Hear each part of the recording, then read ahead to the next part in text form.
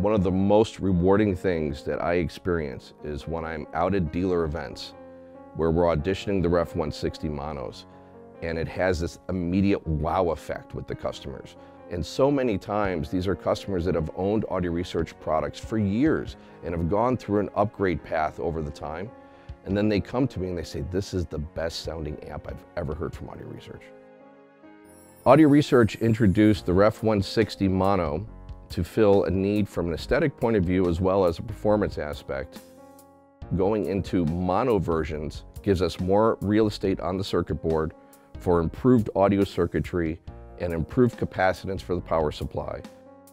With the 160M project, our technical goal was to come up with a Class AB push-pull amplifier that had auto bias and switchable ultralinear triode mode operation. And those things were new to ARC. Ultralinear mode is basically a pentode mode of operation. It has twice the output power of the triode mode, so you can drive less efficient speakers. Some people prefer the triode mode, which sounds a little smoother than pentode mode or ultralinear mode. It's just personal preference of the listener. The power output of the Ref 160M is roughly 140 watts RMS in ultralinear mode and roughly 70 watts RMS in triode mode. The output tubes are KT150s. Right now in the audio industry, virtually everyone prefers the KT150, and we've optimized the sound around that tube. We wanted to show as much as we can the technology behind the product, so the tubes. We had this idea to put some meter on the front of the Audio Research 160M, but we wanted the tube exposed and we want to have this transparent panel. And the idea was very easy. We used some inspiration I had in a restaurant seeing a sign of a bathroom that was made of plexiglass. So when you put some light on the side of the plexiglass, every sign on the plexiglass will shine. So we decided to incorporate a little funny story in the design of the product. If you look inside, you'll see that we've kept a lot of the traditional assembly methods with point-to-point wiring in the audio path, but we've eliminated some of the point-to-point wiring that we didn't feel added sonic value to the product.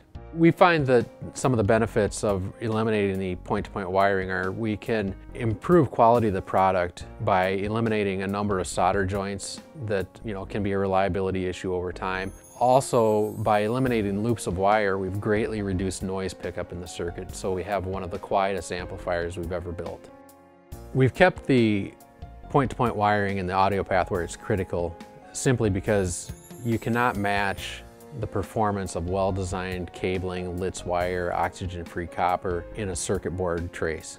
We've redesigned the transformer so that it runs cooler, and also there's plenty of design overhead so that in certain situations you won't run into buzzing of the transformer due to power line conditions. Another element that composes the architecture of the power amplifier is the transformer. There are a lot of ways you can hide the transformer, but in this case, since the transformers are really important for the final result and for the sound of the unit, I really wanted to show the transformers on the top of the unit. We take great care with part selection here at Audio Research. We audition every component that goes in the audio path, whether it's a resistor, a relay, a capacitor. If you look inside the Ref 160M amplifier, you'll note that we have some large proprietary coupling capacitors that we worked extensively with a supplier to design specifically for this amplifier. There's customers that have been with our brand that have stayed with our brand for 20, 30, 40 years. And the customers are now coming back to us and saying, listen, I've valued the brand. I've owned Audio Research for such a long time. What you guys are doing right now is revolutionary. The Ref 160M project initially began in late 2016. We built prototypes in early 2017, and unfortunately the designer of the Ref 160M, Ward Freeberger, passed away in March of 2017. He was a big mentor for me and was an honor for me to work with him. He really represents the history of the brand. And so the 160 in this way really represents the perfect bridge between the history of the brand and the future of the Audio Research.